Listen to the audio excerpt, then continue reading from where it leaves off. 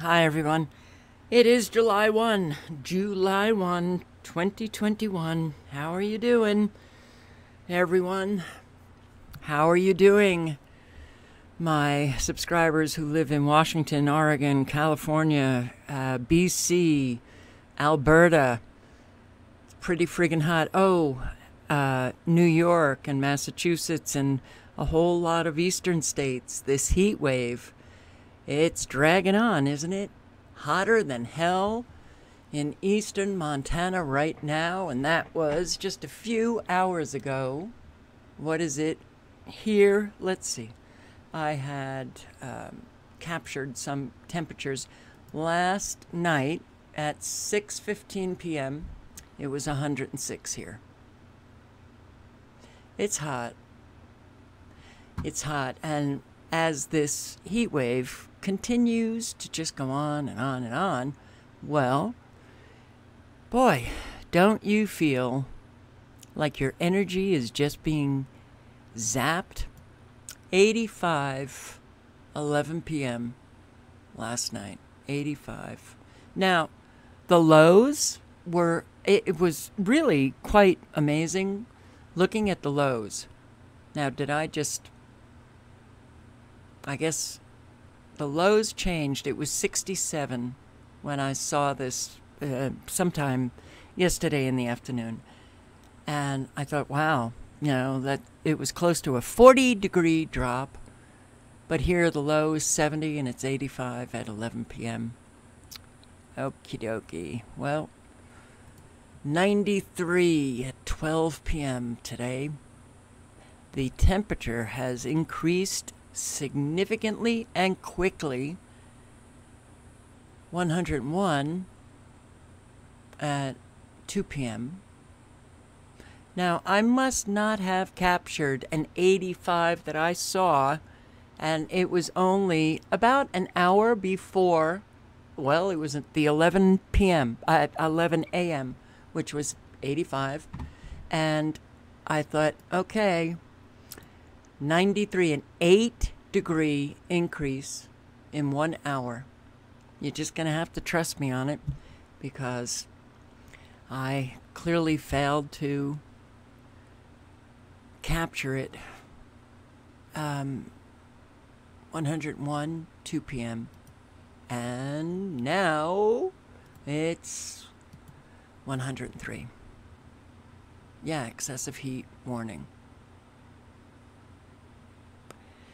Okay, so I know that a lot of you are really having difficulty with this, and just have to bear it, I guess, right? All right, fires, flooding, mudslides. Let's get into it. I laid down for a nap. I thought everything was fine. I got up and the flames were kind of right at the end of the street, and the road is blocked off right at the end of my street. And I just thought, that's it. I can't sleep. My thing is get my guitars, get my drums, and photos of my kids and get out. So I just packed up and left last night.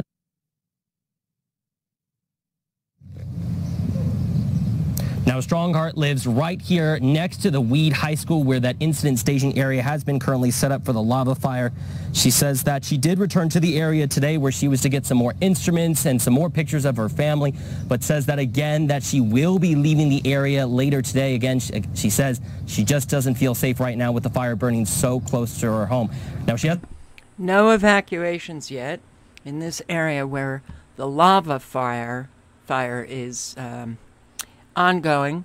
17,000 acres it's burned already, and latest I heard 19% contained.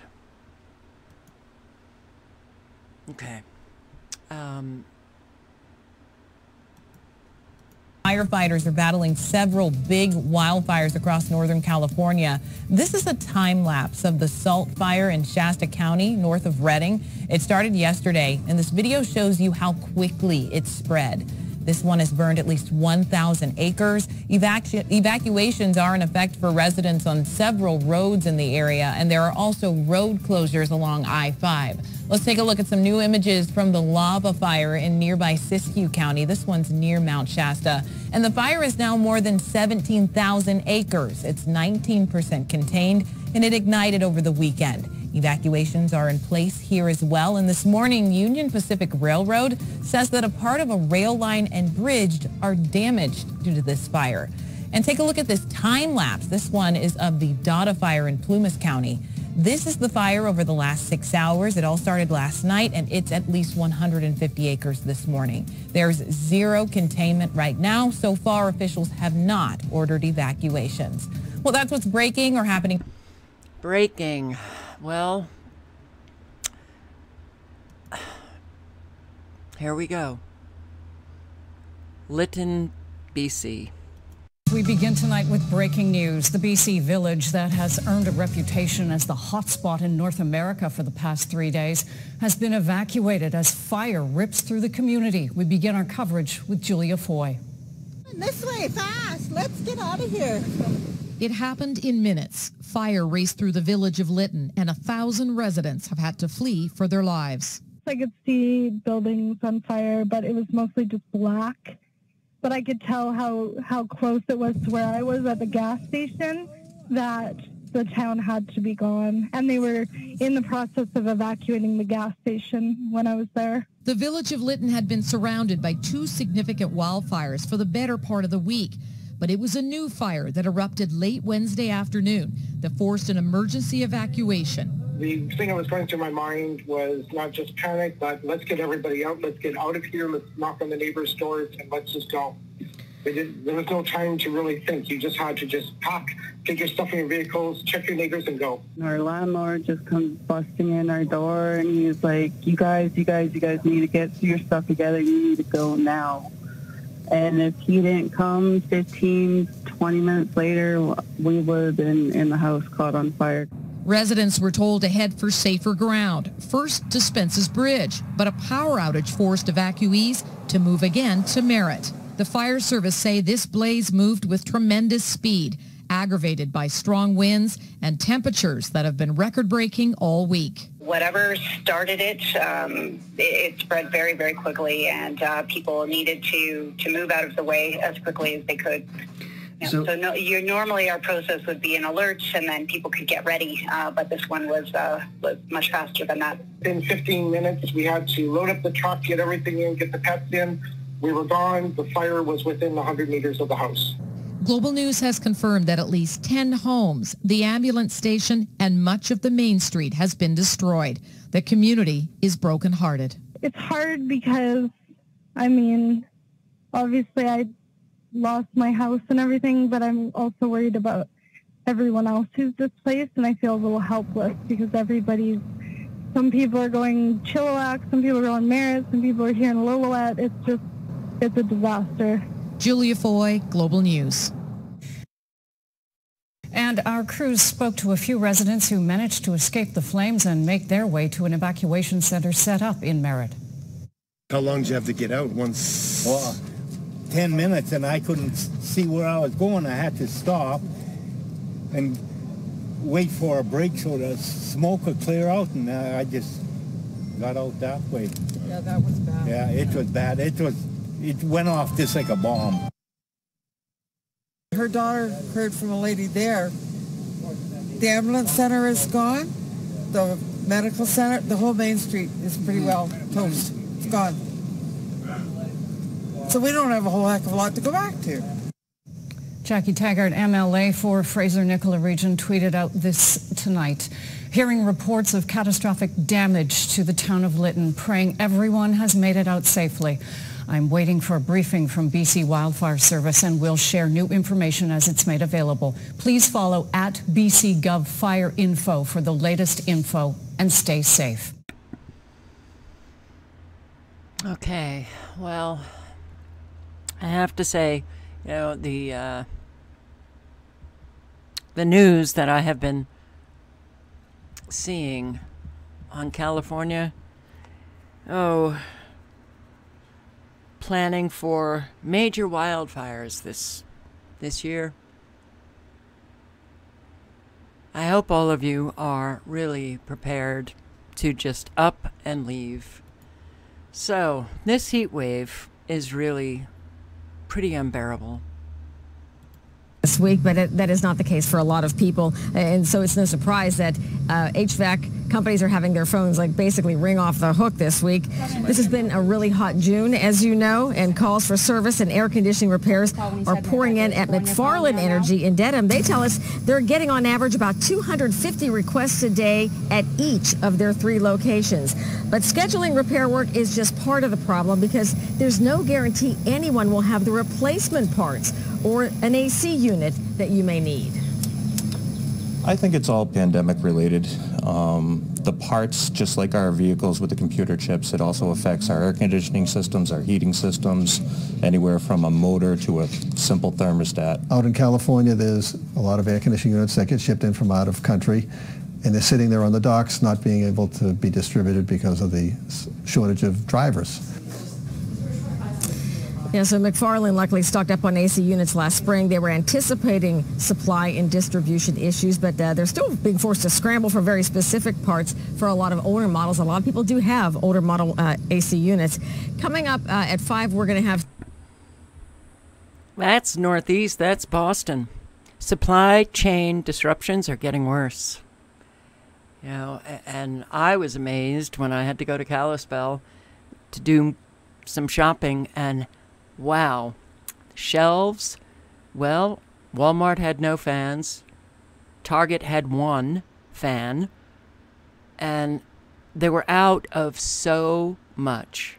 So I don't know if any of you are experiencing that, but Americans are not used to not being able to get whatever it is that they want. So not only do you, not only are you frustrated in that you can't get things, but there's a not great energy that I'm picking up on when I'm out and about. Any of you experiencing the same thing? So, thousands of New Yorkers lose power on day 4 of Heatwave. Thousands of New Yorkers are sweating it out tonight after losing power in the heat wave. Con Ed and the mayor pleading for people to conserve energy. CBS 2's Allie Bauman live in Times Square right now. Allie. Well, Maurice and Jessica, Con Edison crews are all hands on deck tonight trying to restore power as quickly as possible. But City Hall and Con Ed are pleading with people to lower their AC and not use appliances like dishwashers and microwaves to avoid even bigger outages. Some New Yorkers tried to beat the heat at Coney Island or misting stations in Flushing Meadows, but in Brownsville, Brooklyn, this is what we're working with. The lights are off and elevators out of service at this 6-story apartment building. There's no air conditions. We're burning up. I mean, it's ridiculous. This is really bad. It's like, oh, it's already hot, and then the apartments in there is really hot. Some of the building's hundreds of residents are trying to stay cool outside. Con Edison estimates their power will be back Thursday afternoon. Whatever food we do have, we did try to bring it out, put it on a grill so it won't spoil. I'm very angry. Yes, we're upset.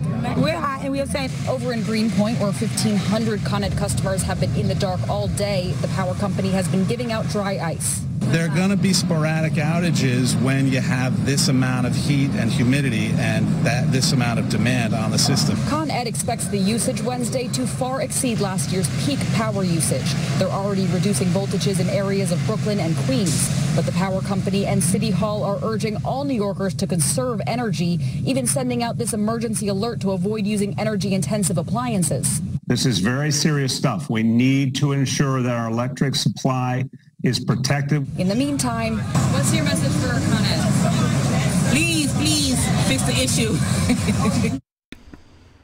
All over the country, as I'm, looking at what's happening. Okay, people are talking about heat waves, the effect it will have on our national grid, the loss of power all over, and as well, the power outages that are occurring already from east to west. And, you know, the infrastructure problems. It's the infrastructure. Infrastructure all over. Utility companies, roads, sewage, drainage. You know, Americans have been paying taxes forever. Nothing has been updated. Hello? Where'd the money go? Where'd the money go? So, once again, if you don't know that man can increase temperatures really quite fast, kind of like what we experienced here in western Montana, heat waves already, and all you need to know that it's temperature modification induced by man. You know, just this one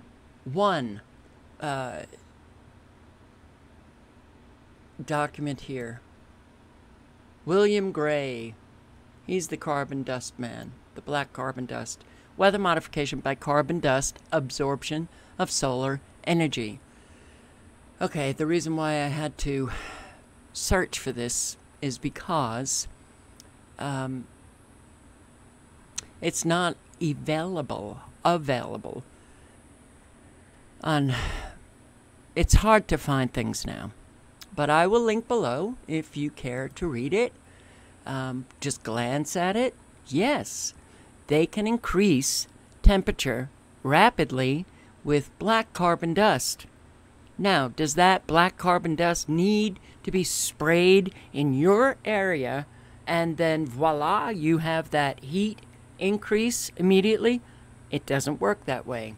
In fact, I'm not quite sure how this works, but they can spray black carbon dust into the atmosphere, and they can, with satellites, and which I also have on that video, the weather modification by artificial satellite, black carbon dust. So there are so many ways in which they can do this. Weather modification by artificial satellite, and they can increase weather modification the by heat. artificial satellite. I clicked on this thinking it would open. I'm very upset because I lost all of my I lost this thumbnail with all of my research on it. So, yeah, modify cooling, warming, or precipitations of selected regions of Earth. There's a whole lot that they can do. But what they can do with just this black carbon dust is they can enhance rainfall. The cirrus cloud generation, well, they can make those clouds bigger and bigger.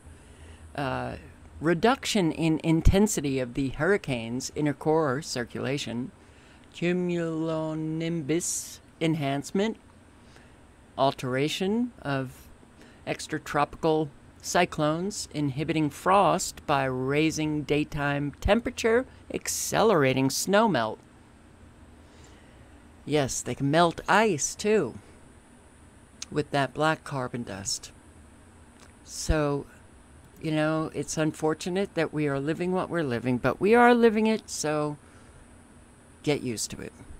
And all the mainstream media, what are they talking? Climate change, climate change, climate change. Here's another study that I cannot find. All I could find is this: characteristics of carbon black dust as a large-scale tropospheric heat source. Get a copy? Well, you have to pay. Of course, we have a tropical storm that will hit Barbados Friday a.m., Friday evening, moving on to San Juan Saturday in the morning, and Miami and Florida Tuesday a.m. maintaining its 60-mile-per-hour wind. Funny how we're now getting winds. Well, I heard this broadcast, I think it was Indiana, where they had 88-mile-per-hour winds. That's hurricane. That's hurricane winds. Those winds are now developing inland. Well, that never happened before. Now it's happening on a regular basis. So let's just look at the satellite. Yay. Look at what's happening in Oklahoma. And all these frequencies blasting away at this, well, weather front. All of your nanobots activating. Nice, extremely low frequencies. All these frequencies on the coast. You must be getting an awful lot of rain. New Jersey, Washington, Baltimore area. All right, I want you to see what it looked like on the 30th, yesterday, at 1:53 p.m. Mountain Time. So it was just about 4 p.m. Look at this. Look at what's happening in Florida. Now, if anybody looks at that and thinks that is a normal weather front, you've not looked at satellite very long. You started looking at satellite when they were using the nanotechnology. This is not normal. You got this nice frequency shot, Alabama, Georgia, but it hugs the eastern coastline of Florida. Look at this. It is truly unbelievable what's happening. But if anybody thinks that this is what, our normal Mother Nature weather systems ever looked like on satellite, I don't know what, you just haven't looked at satellite. Look at this. Extremely low frequency. Those are the long ones, the long straight lines. But look at all of these nanobots in our atmosphere. So it's hard, just watching this over and over and over again. All of this glittering that you see, little blips of cloud. No. Nanobots. And yes, I do have the videos on my playlist. Few concentrate on the nanotechnology that they are using to create hell for all of us. Now, look at this straight line.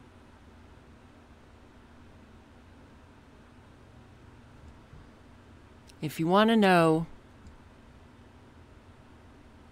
about weather modification, then please do the research. Many have on their channels. I have my playlists. Look at this. This is North Carolina. The immediate development of cloud.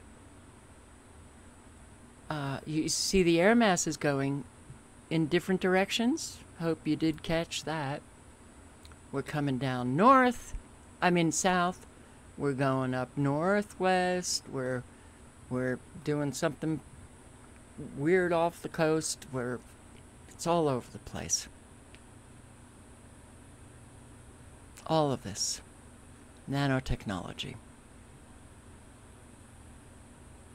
I think everybody knows that clouds, they just didn't develop as little tiny bits of cloud in our atmosphere.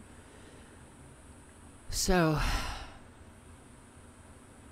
it's truly remarkable. Look at this. straight-lined severe storms.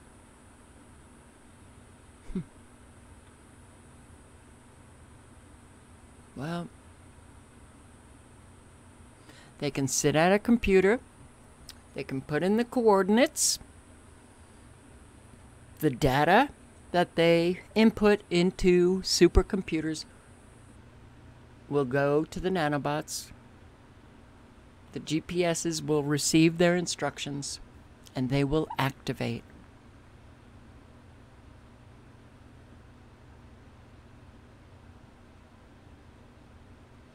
Nice pulse here.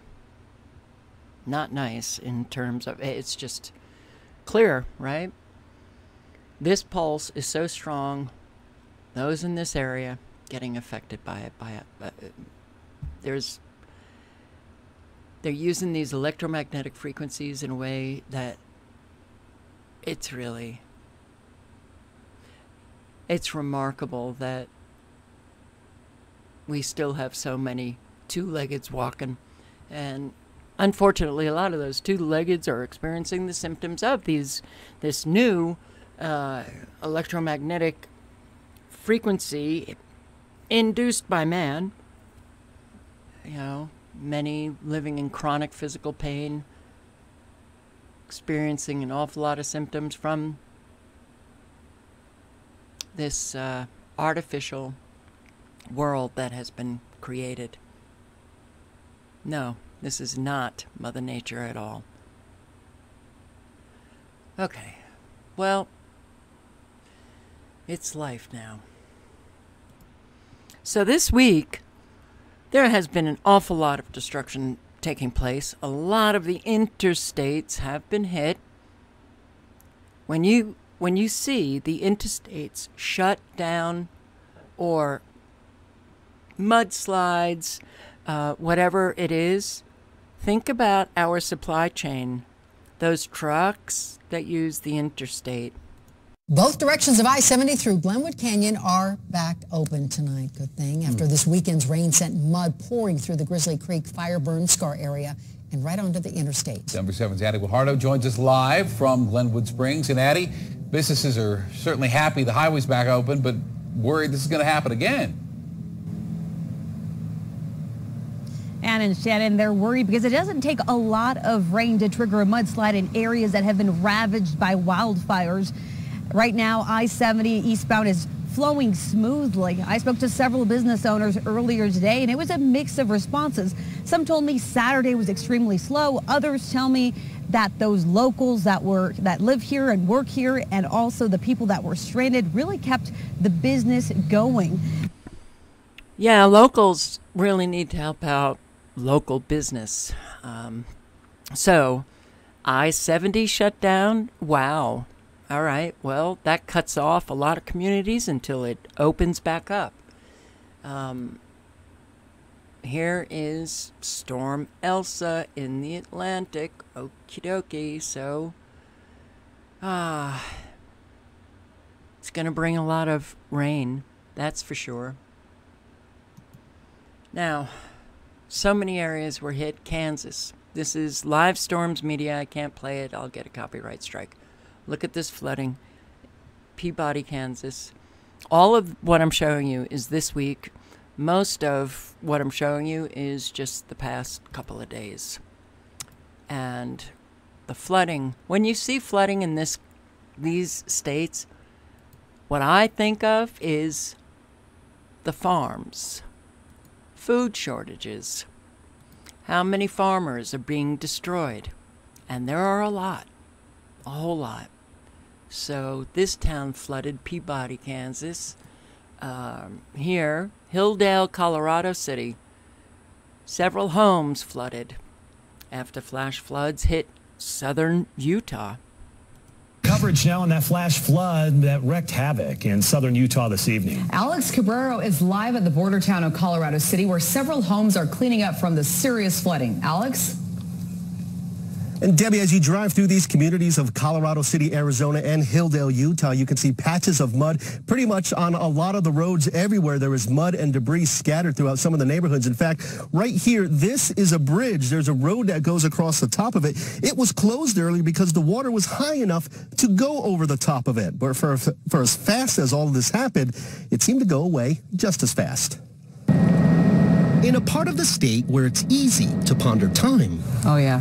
Ruby Williams couldn't believe how fast nature was today. We haven't seen rain for months, but when we finally got some, it came down so fast that nobody was really prepared for it. In an instant, the skies over Colorado City and Hilldale opened up. The rain fell, and the riverbeds couldn't handle so much water all at once. Well, I went through the creek over here, and I saw the rolling waves coming through the creek, and I thought, oh, yeah, we're in for some flooding. And they got it. And they got it. In the city of Breckenridge, restaurant owner Mary Cowger of Sissy's was able to keep her business afloat after a flood in 2016. We were shut down 6 weeks in 2016, and we came in and rebuilt the whole thing on the inside. Although Cowger initially knew the area was a flood zone, she tells us it was booming business that kept her there. I just hate to lose everything. So. 5 years later, it's happened again. I have a lot of other stuff going on too, which is not good. So this just makes it twice as hard. She believes now, due to the city's new reverse osmosis plant. I could sustain a flood maybe every 15 years, but I can't every 5 years. And she says it wasn't until the new plant was built, turning her location into a drainage ditch. It's basically created a dam, which forces the water right on top of me. And that is happening a lot too. People are saying these subdivisions that are being built are creating flooding for other people. That was Colorado. Now, here, is flood insurance needed? Live to our Rob Tuke, who's in Odessa. Yeah, Rob, people are still dealing with high floodwaters, and you spoke with an insurance agent tonight. Well, that's right, guys. I'm told having the right insurance can save you money and the pain of dealing with expensive damage, but flood insurance isn't something a lot of people currently have. Dang, I ain't seen nothing like this since Louisiana and Houston, the flood. This area of East Highway 80 in Odessa looks more like a lake. 5 vehicles got trapped, leaving drivers stranded. You can see at least one man wading through the water, which was up to his neck. There were even boats in the water to help those who got stuck. The water reached the windows of the trucks, even covering mailboxes and blocking off business storefronts. This is the Midland area of Texas. This just happened 2 days ago. The mudslide in Springdale, Utah. Mike, it certainly looks a lot better now than it did earlier this morning, but if this is the first time you're seeing this mess, it does look pretty bad. This is the parking lot here of the Cable Mountain Lodge in Springdale. It was covered even in more mud earlier today, if you can believe it. But then what they've been doing is scooping up the mud and pushing it out to those big piles you can see out there. And once it's dry, they've been scooping it up and taking it out. Of course, it is going to be a while before all the mud is cleared. And this weekend is typically one of the biggest for this area. It's normally peaceful around here. It's part of the draw of Springdale. Today, though, the only peace was in knowing nobody was hurt. The bottom line, everyone's safe. Nate Wells is thankful yesterday's rainstorm didn't result in any injuries. But the damage to his hotel, well, that's what really hurts. It's hard to imagine it being worse, but just the progress that we've made in the last 20 hours since this has happened, that's been, I think, the most amazing part of all of this. A lot of mud came through town, much of it ending up in businesses looking forward to July 4th weekend tourists after a year where so much has already been lost. There are so many people who, yay, we get to open our business, and wow, the tourists are coming back, and boom, they're hit again. Winfield Fire Chief Aaron Lee sent us these photos from the scene of an overnight water rescue on North Lindsay Road. Meanwhile, a pickup truck in the middle of a Lincoln County cornfield did not drive there. It floated that far off of Myers Road in the dark early Saturday morning. Once he got into the flood water, his truck started moving. As you see, it's a full-size pickup, and it wiped it off the road. Yeah. Missouri, farmland. Arkansas. It's a farmer's worst nightmare. Fields of crops completely torn apart by flooding. Replant all we can, try to salvage the corners of fields best we can. Jacob Appleberry is a farmer in Tiller. He still has about 100 acres of fields still underwater. Some fields where the water has receded have to be replanted. We ended up losing about 45% of our entire crop. There's guys that lost 60 or 70%. The Agricultural Economic Society estimates farmers in southeastern Arkansas lost more than $205 million after the major flooding earlier this month. Do you think Bill Gates's farm was flooded? All of his farmland? This is New Mexico. We are following serious flooding in southern New Mexico tonight where rain continues to fall. We begin in Eddy County where several families living in Carlsbad had to evacuate. Tonight, Eddy County tells us the evacuations are complete and evacuees are sheltering at Joe Stanley School. There are northern parts of the county that are closed and people are told to obey road signs. Eddy County crews are also in contact with Carlsbad Caverns to assist with evacuations there because right now only high clearance vehicles can get out. This new video shows how bad the flooding is. Canal Street Bridge is not closed right now, but the city of Carlsbad says it could be soon. Crews are out and will be keeping a close eye on bridges and rivers tonight. And Texas. Our neighbors in La Mesa fighting through a devastating weekend after winds reached 88 miles per hour, leaving a path of destruction. These photos taken by Tyler Roberts Photography of what was left behind by the storms. Now, I've talked to several people out there who say there's actually a lot more damage than folks are even aware of right now. Tyler saying every time he gets back out and as the water recedes, more damage is revealed. Tyler says when the storm hit, the wind was coming from all directions. He says he observed a lot of damage on the north side of town from the wind and more damage from rain and hail in the south area of town. But one common thread that doesn't surprise anyone that spent any time on the South Plains is how quickly folks came together to help those in need.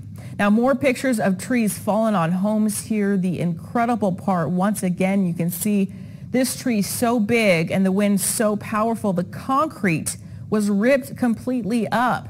These pictures taken by Dustin Williams of a home on his street.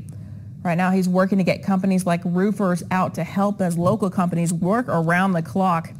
He noted that flooding is so bad there are entire neighborhoods that are still impassable. Last but not least, these shots taken by Joshua Morales of widespread flooding across La Mesa. He says he got these of the Boys and Girls Club, actually got out his kayak and started paddling around looking for folks who needed help. He ended up finding a family of 5 who were stranded in their trailer. He says he worked with first responders to get the family out.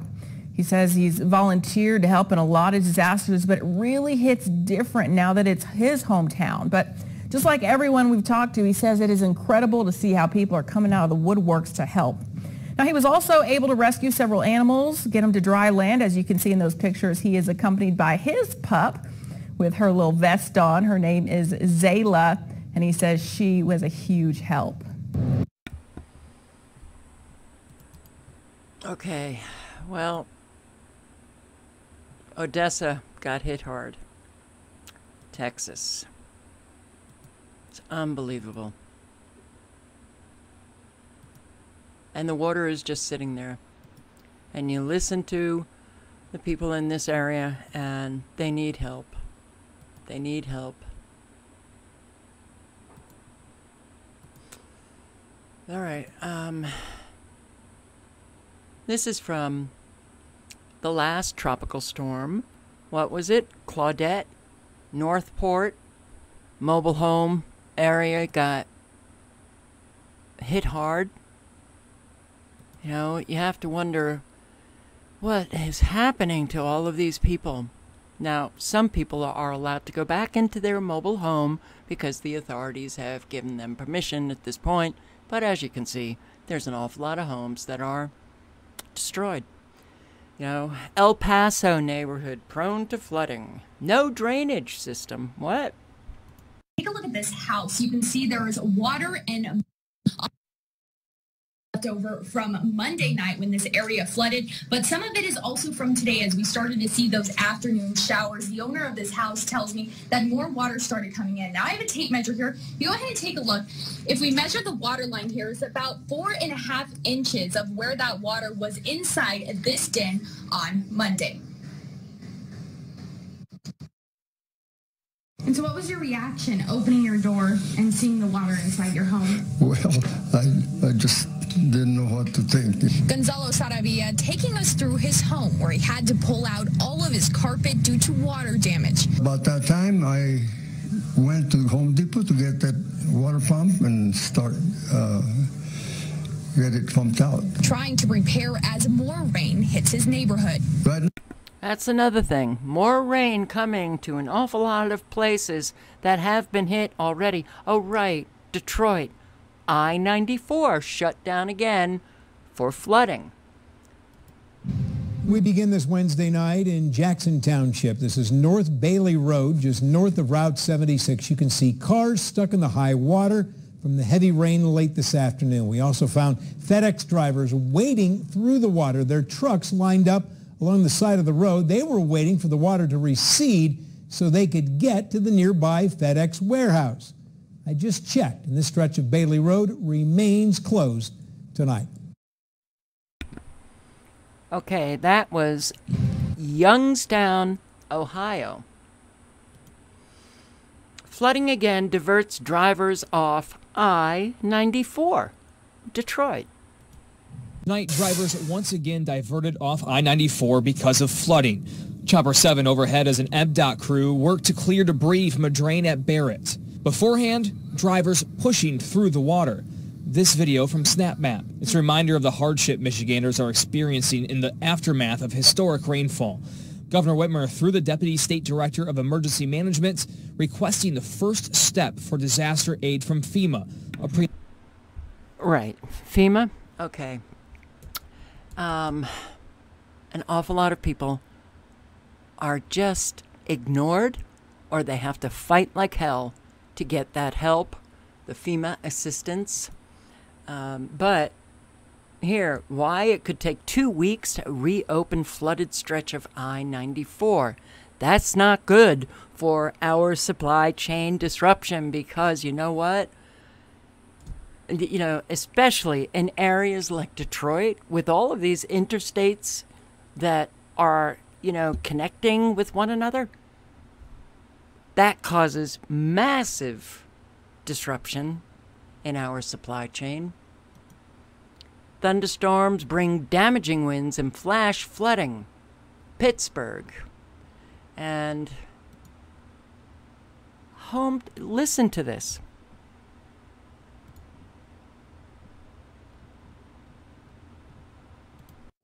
A number of houses in a Boardman neighborhood should be demolished in the coming days. The work is expected to help some of the flooding issues people in the Wildwood and North and South Cadillac areas have experienced over the past few years. The township bought 7 properties to demolish as part of a project. Our goal for the remaining homes in the neighborhood is to move the channel away from the homes where it's adjacent to right now and create storage so that it will, if it doesn't alleviate, it will at least reduce the flooding in the adjacent homes. The houses are all between Market Street and Glenwood Avenue. The project was funded through a hazard mitigation grant from FEMA and the Ohio Emergency Management Agency. All of the work should wrap up sometime next. Okay, does it matter where this place is? Well, yeah, this is in Ohio, Boardman, but this is what FEMA does, okay? The weather terrorists come and hit you, and then they hit you again, and then they hit you again. You can't sell your home. FEMA comes in, buys your home, pennies on a dollar, and then they say, hey, once we buy your home, then we're going to raise it. But they work with local governments to do this. So the Boardman local government agreed to purchase those homes.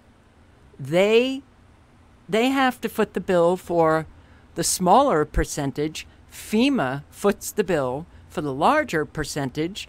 But if the local town agrees to this, or the homeowner, the individual homeowner agrees, the condition is they raise the structures. They demolish all of the structures, and they just keep it open. It's flood mitigation, so those homes don't flood again. Oh, man, if people understood how incredibly, deceptive and evil are our federal agencies. What are they going to do anyway? The weather terrorists are out and they're doing their thing. They're not going to be able to sell their homes, not once it's, gone through a flooding repeatedly. So that's how they do it. Okay, now we're just going to raise all of those properties and demolish them. So, and she even says at the end, she said, well, it might mitigate the flooding of other properties. So it's no guarantee. They want you out of these areas. This is Agenda 21, Agenda 2030. They want you into those mega regions. They want you so destroyed that either you kill yourself or you have, how many farmers can move into cities? What are they going to do? I can't stand that this goes on and on. It just goes on and on. Europe got hit pretty bad. I showed you the Germany and Switzerland and Austria, and here's Italy. But listen to what they say. A strong storm with hail hit the Italian capital in early June. The elements raged for several hours. During this time, about 80 millimeters of precipitation fell on Rome. The northern part of the city was particularly affected. The streets turned into rivers in a few minutes. The water in many areas of the center and suburbs reached a height of 1.5 meters. Garbage and mopeds, of which there are a lot in Rome, were carried away by the current. The metro had to be closed, and traffic on the city's highways was completely paralyzed.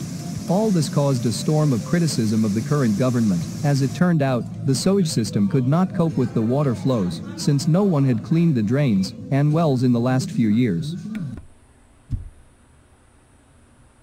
Seems that that's a worldwide problem now. You pay for city services that just don't get done. No one, hello? No one's cleaning the sewers. No one's cleaning the drainage for here in this city for years. All right. Okay.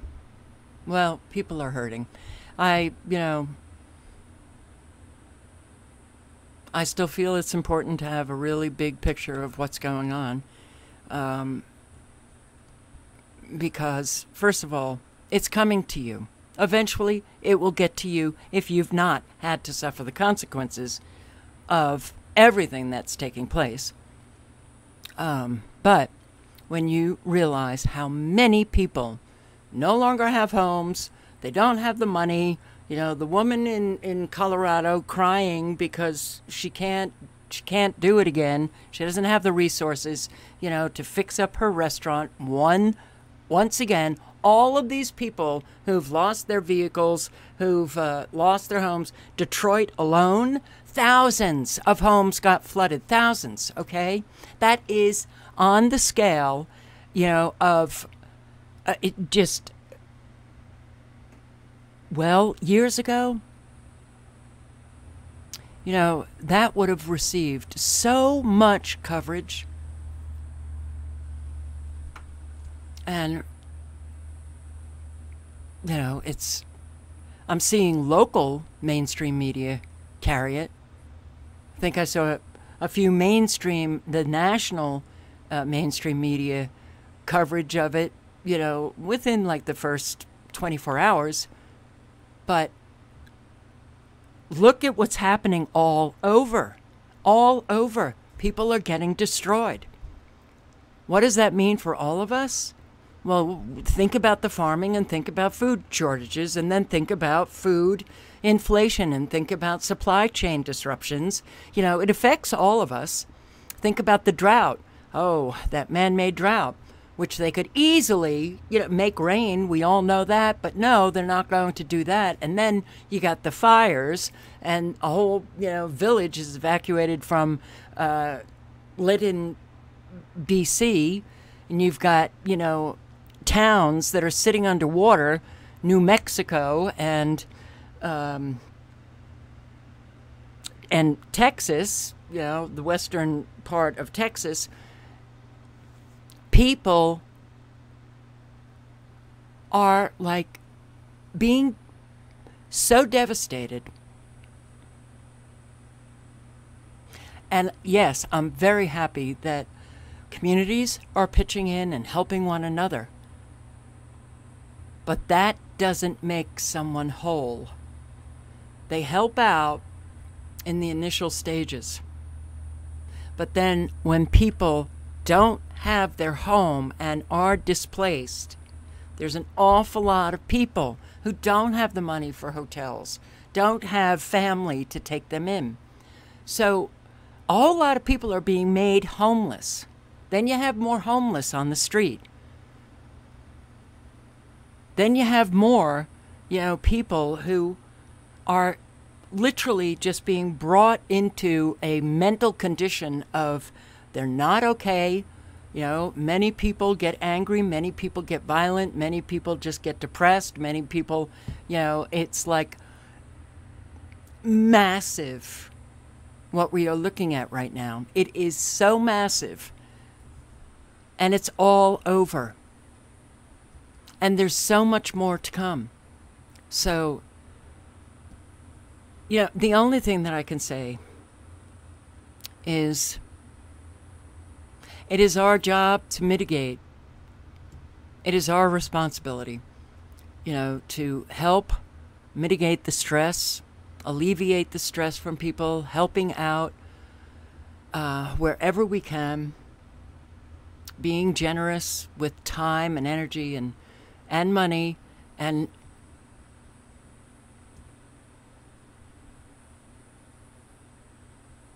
yeah. Okay. Be safe, everybody. Please. I've had so many subscribers go down. I don't want to see any more. And you know what? I know I will.